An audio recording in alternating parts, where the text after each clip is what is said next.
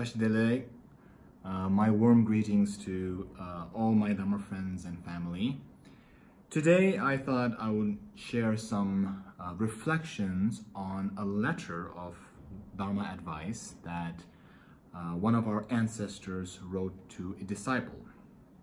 It's not such a long letter, and the advice in it is very practical, summing up all the key points that we all need to focus on to cultivate the Mahayana path to full awakening. So, although it was written a long time ago, it's still very, very relevant for all of us to read and reflect upon today. So, our ancestor who wrote this letter is the 14th century master Lama Tamba Sonam Gyaltsen. He succeeded his elder brother to be Sakya Trinzen, and for a time was nominal ruler of Tibet. However, everyone called him Lama Tamba, which means holy guru, because he was totally uninterested in politics. In fact, he was guru to the political leaders as well as the spiritual leaders of all the different traditions in Tibet, like Jelama Tsongkhapa, Longche Ramjamba, and many other lamas. So this was because he was an incredibly erudite scholar and an accomplished yogi. All the most important teachings, all the most important practices, all of them of the Sakya tradition come through him, like the Lamdre, Vajra Yogini, Vajra Kila, and so on. So his writings are highly regarded for elucidating the teachings of the Sakya founding masters. In his collected works is an anthology of letters he wrote in reply to his students' Dharma questions. So some short prayers and other writings. And today we're looking at the letter from this anthology that he wrote to a disciple called Tenpa Gyaltsen. The letter begins with a preface in the form of a homage, which is the custom in Buddhist writings. Here, the focus of homage is Manjushri, the Bodhisattva of wisdom.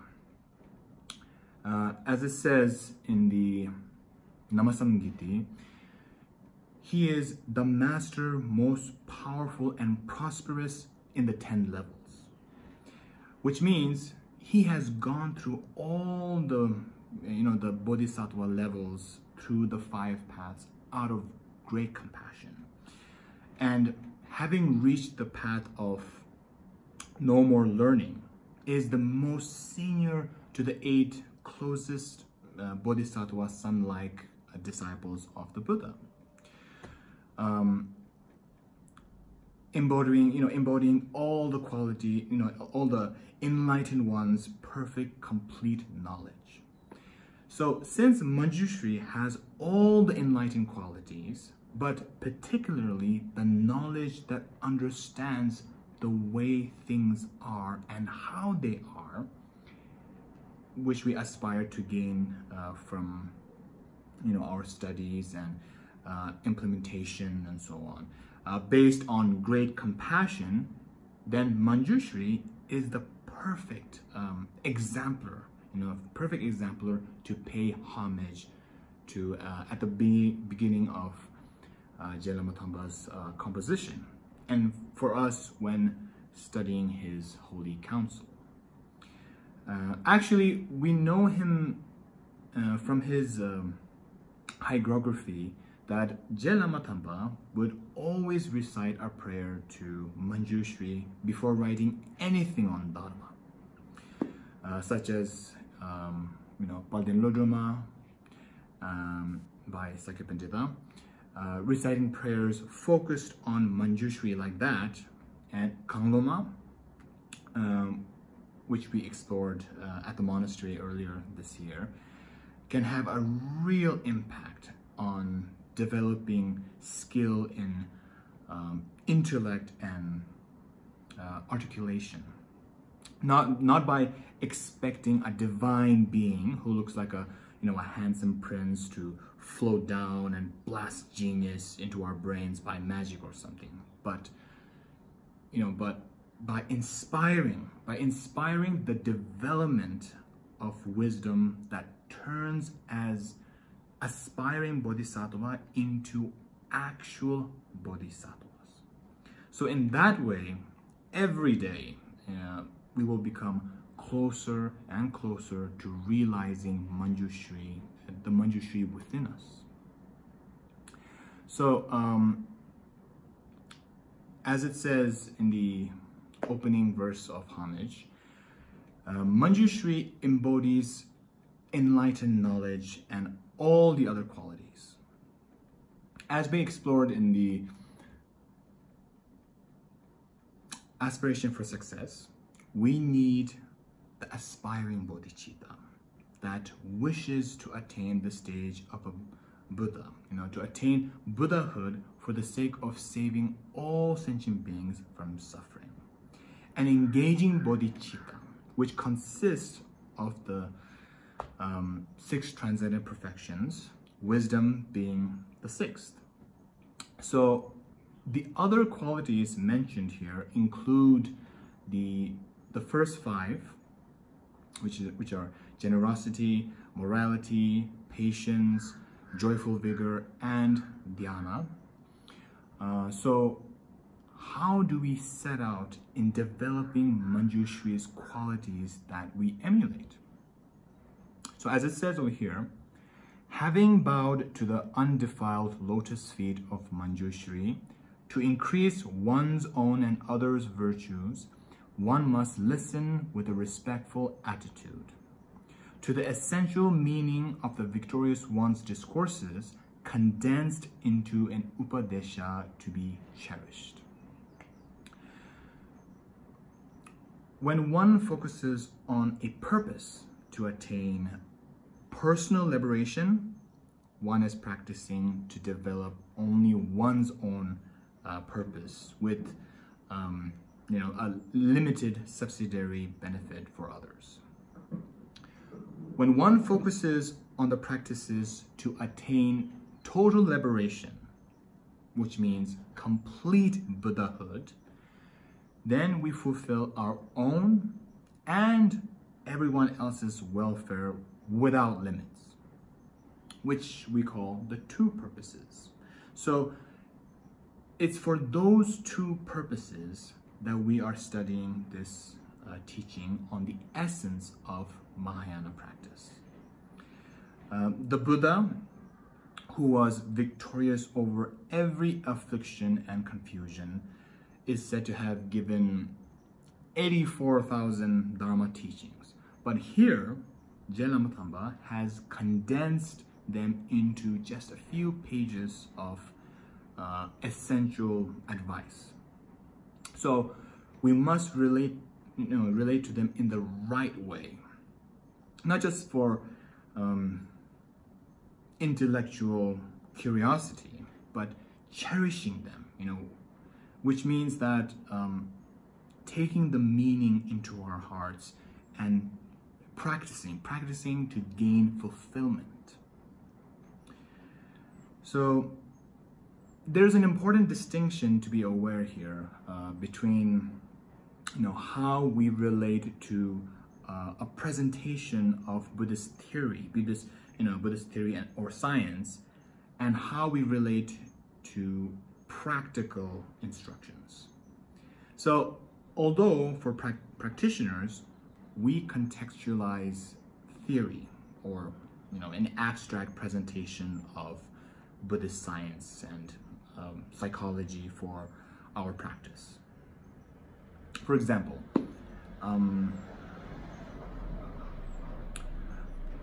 by analyzing what appears as a non-evident phenomena at first, to then integrate in meditation so that it can be directly perceived as evident.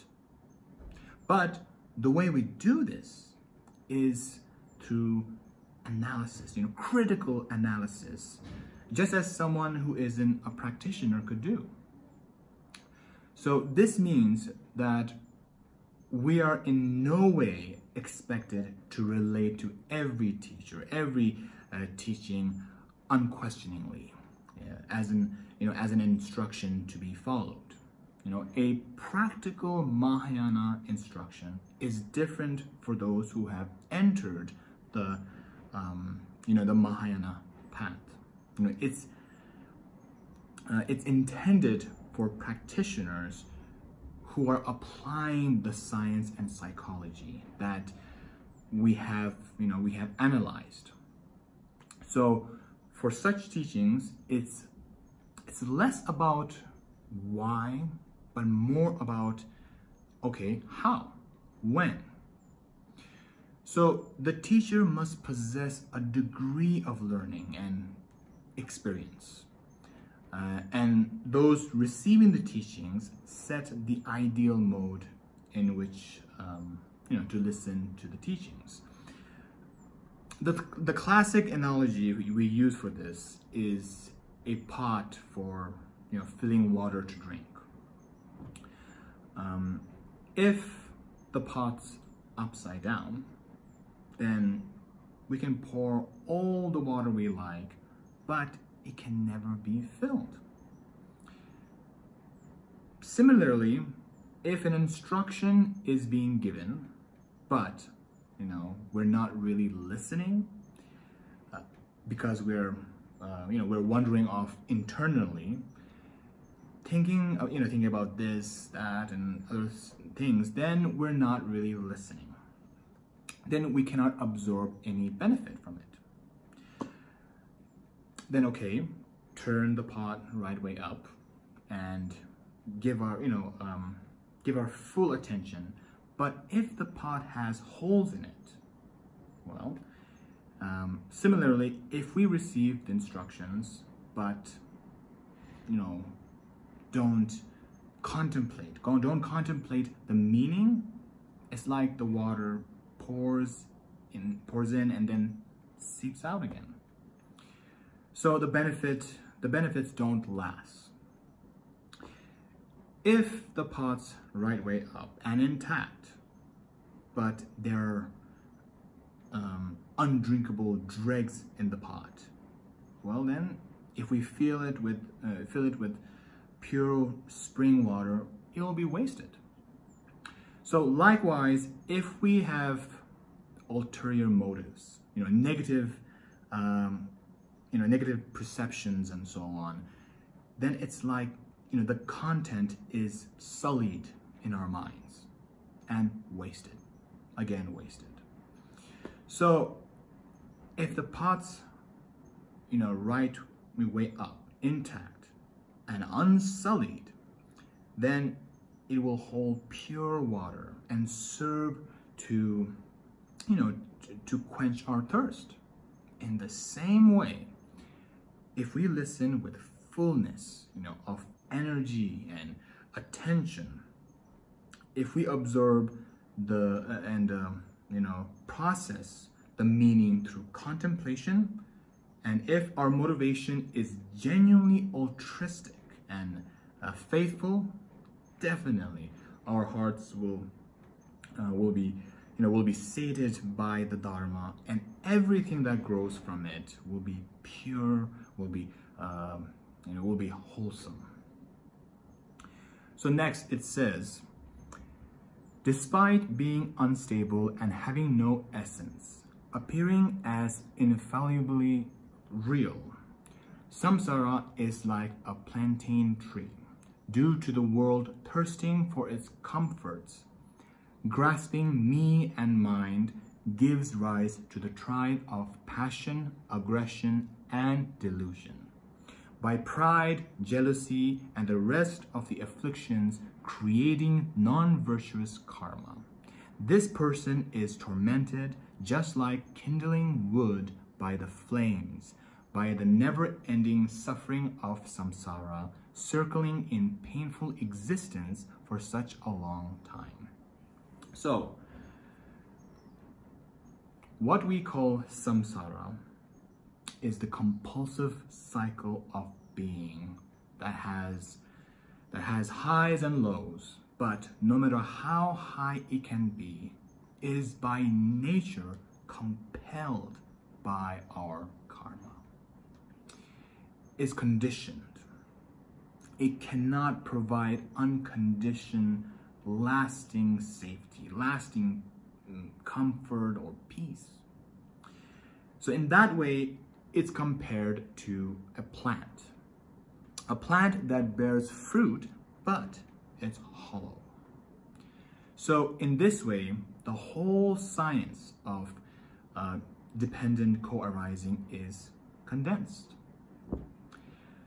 The reflection here is not about a merely literal interpretation of suffering, which is evident, but the broader meaning of what's termed dukkha in Sanskrit. In the broader sense, dukkha means pain, suffering, stress, but also dissatisfaction. That's why we also call seeming peak moments dukkha too.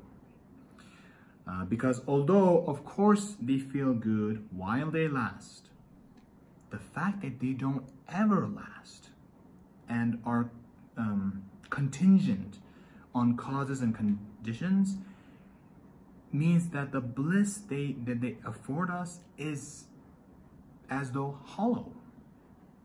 So no matter how much energy, no matter how much cleverness that we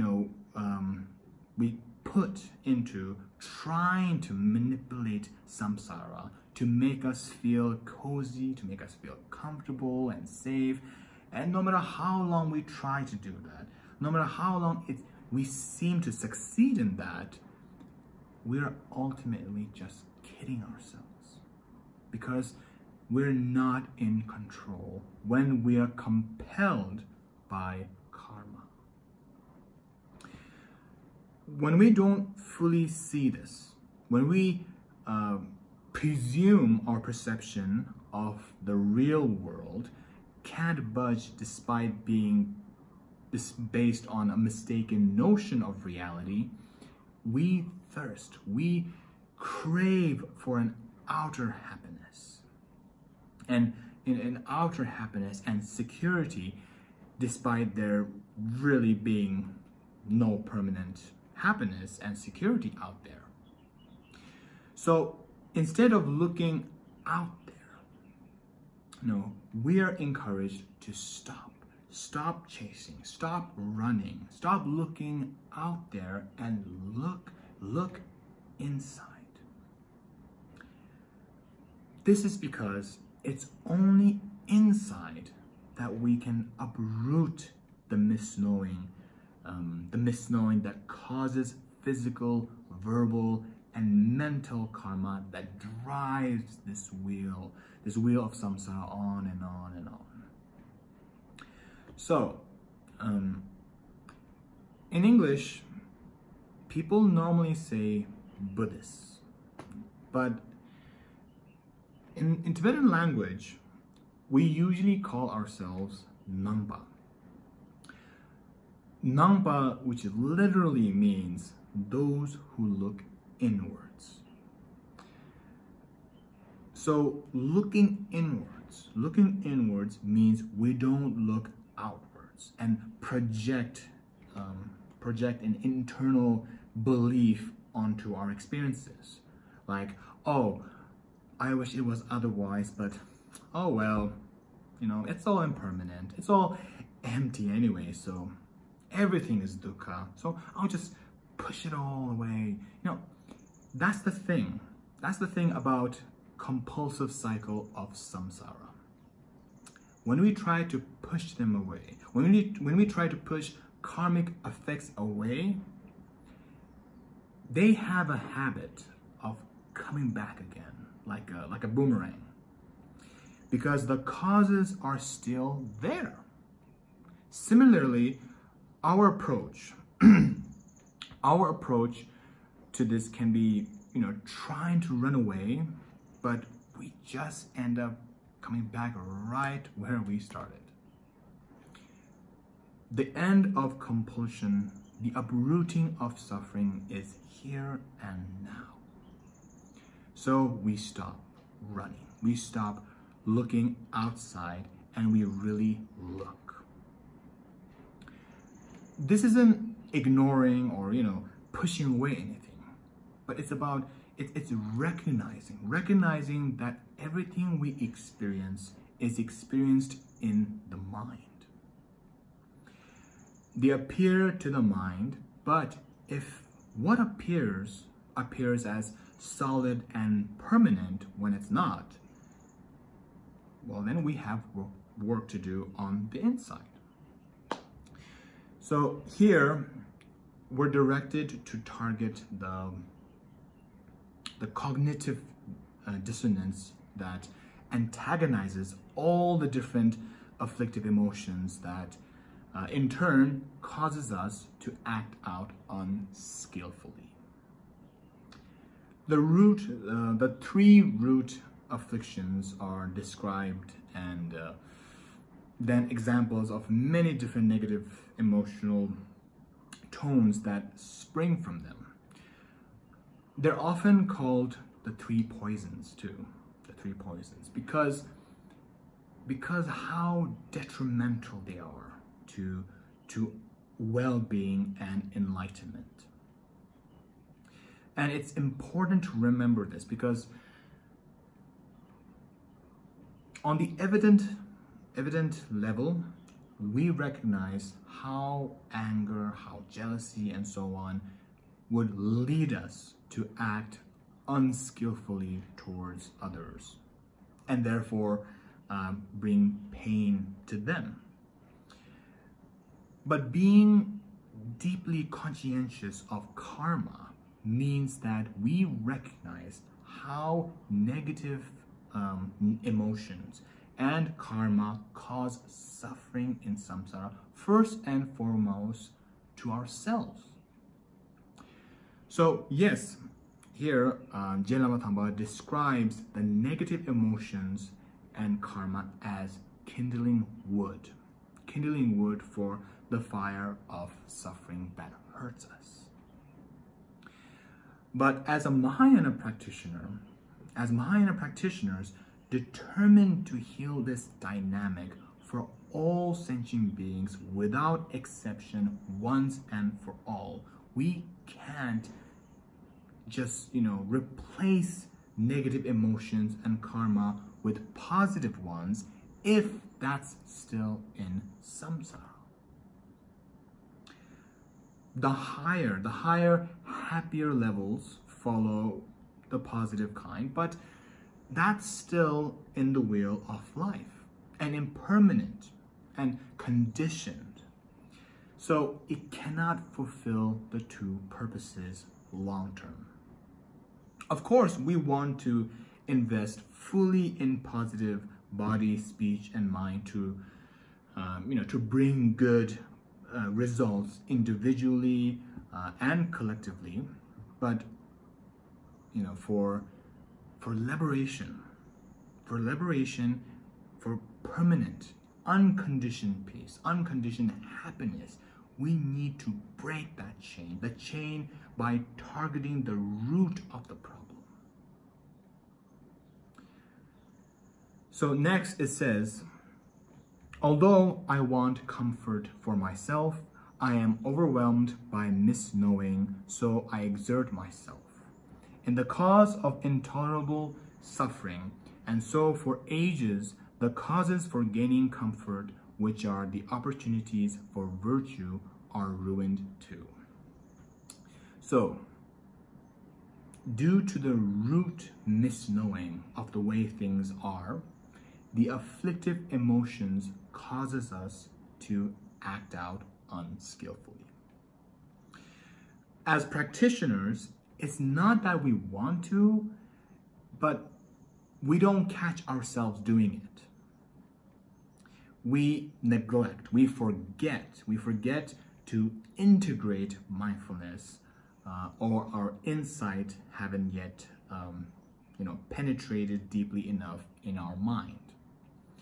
So when that happens, although it is physical, verbal, and mental virtue that causes us the comfort we want, we end up jeopardizing it.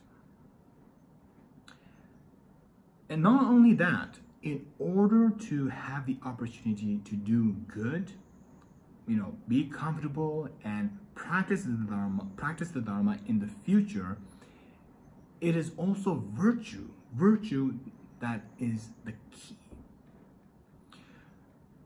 Right now, at this time, we have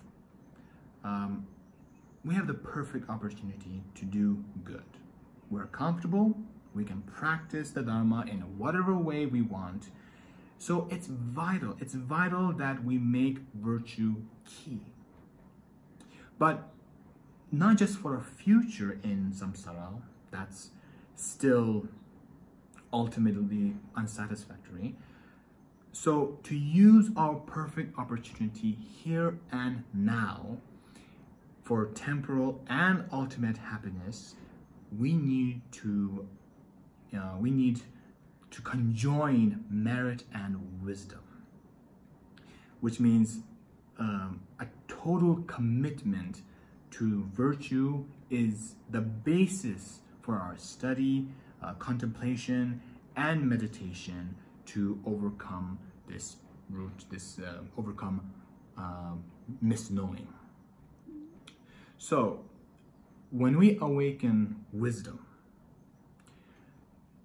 we don't need to act like we're allergic to experiences that that foster afflictions, or feel guilt-stricken for eating chocolates, or getting annoyed when the Wi-Fi is not working or something. No, because we understand their true nature. But provisionally, sure, we apply restraint to prevent escalation of afflictions and negative karma, which is what we call skillful means. Ultimately, however, yes, it is only for our own wisdom that can set us free from all karma and suffering. So we must unite provisional methods and ultimate wisdom. But now, this is in no way for just for our own benefit when we apply this to the context of the Mahayana path. Well, as it goes on to say, compelled by many different desires, I hurt my parents and the rest of my loved ones, as well as my friends, and spoil my own bliss with even those who have been reliable friends for a long time. For an insignificant reason and no real cause, I think it's okay to be a little bit angry.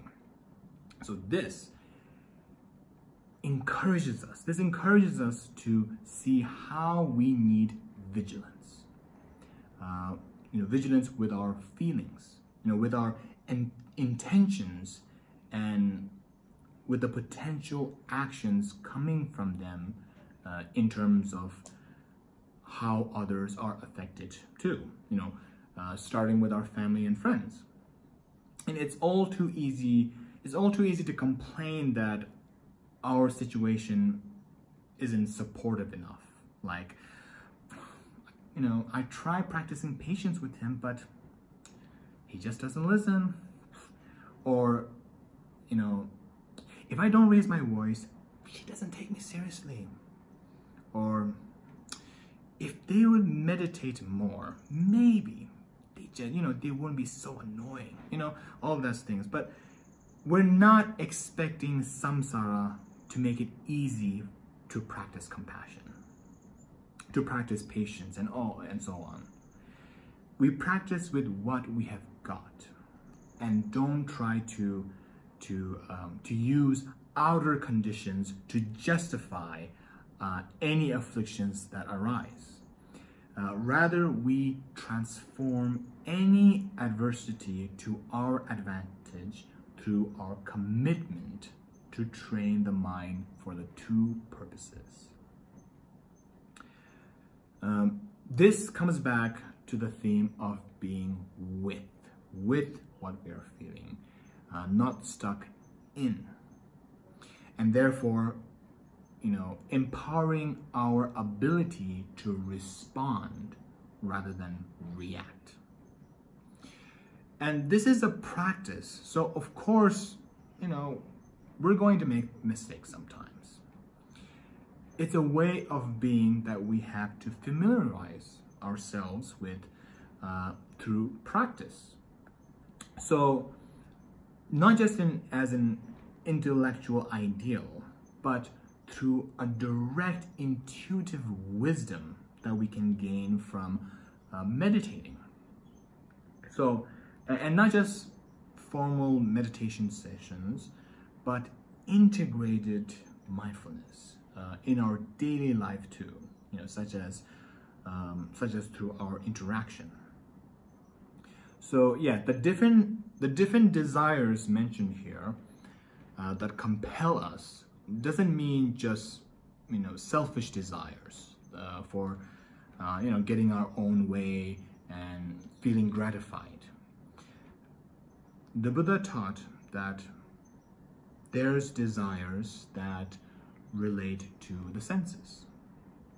Just as wanting to see, hear, taste favorable things, and in turn, we want to avoid the unpleasant experiences through the senses. But when we talk about the sixth sense in Buddha Dharma, which is mental consciousness, then the Buddha talked about us wanting to be someone, somehow, or wanting to not be in a kind of escapist or nihilist way. So the other two desires, wanting an idealized identity, or to not have to be conscious at all to avoid painful impingement. They can be subtle, but they can be just as dominating as of our conditioning. And all the different forms of desire that condition our experiences influence how we act. So without training our minds in wisdom and compassion, we could do, say, think reckless things even to those that we care about, due to this conditioning process. So this is why we need an integrated approach of learning, contemplative exercises, meditative experiences to gain insight and free ourselves from this conditioning. As we have pointed out that here, that this isn't just to ease the stress that can come our way right now, but for total freedom from the conditioning for suffering in samsara. Which is why we consider the things that that would usually antagonize afflictions insignificant reasons, when we have the broader spiritual perspective. Yeah. And so on. In short, making the unwholesome state escalate, the compulsive beings of samsara do not rely on the holy Dharma. So never have the chance for bliss. Again, this applies to this and every lifetime and all those who haven't yet sought the way to liberation and enlightenment. And since we're focused on the two purposes, we cannot be free while sentient beings who have been our mothers, our loved ones in previous lives are still suffering. So we need to utilize the Dharma to create the chance for lasting peace, lasting happiness for everyone. And then that leads to the topic of bodhicitta. So I think we will pause there, and we can continue exploring the sacred this letter in the next video. Until then, everybody, stay safe, stay well, and keep flourishing in the Dharma. Thank you.